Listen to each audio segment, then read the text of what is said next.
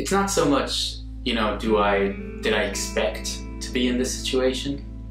Don't get me wrong. I love her, and that's not the issue. And my life wouldn't be the same without her, if you know what I mean. It's just certain things came unexpectedly, We have common interests. We both like horror movies, laying on the couch watching movies, cuddling, walks. We tend to go on a lot of walks, yes. And somehow when I go for a walk by myself, it's not the same. We meet new people. She's not afraid to do the first step. Special. Cooking together is the best thing. I love cooking for her, so it's enjoyable. And when we eat together, you really feel a good connection, It's what everyone would want to have. One thing always comes into mind.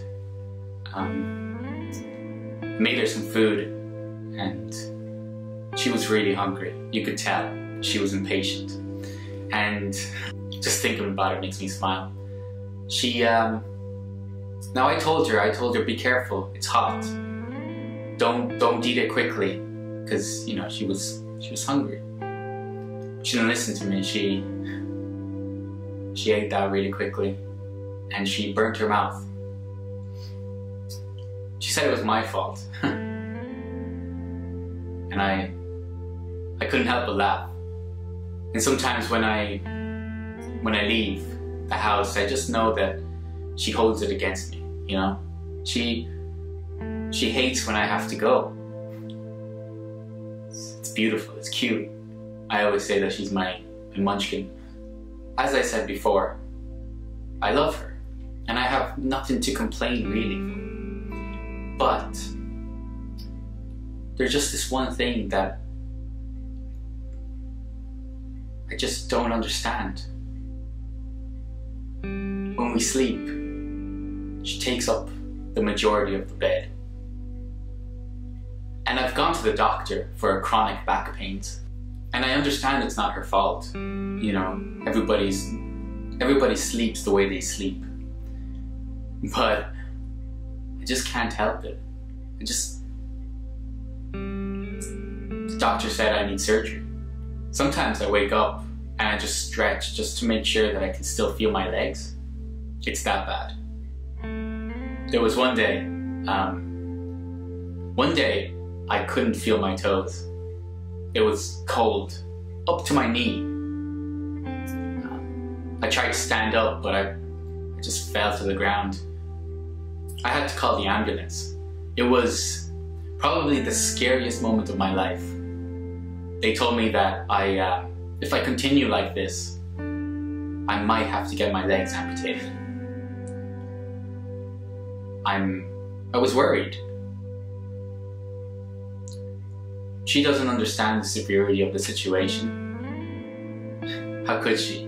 She's my munchkin. There was one day that she was having a bad dream. I could tell.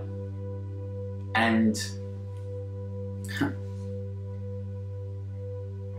I tried to, get closer, but the moment she felt my touch, she kicked. And I fell off the bed, of course. In fact, I don't remember much of that day. The pain I felt actually made me pass out. I passed out for 5-6 hours. I couldn't tell, and well, she was sleeping all day.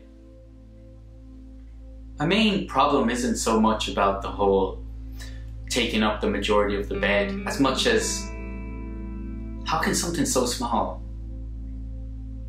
take up that much room?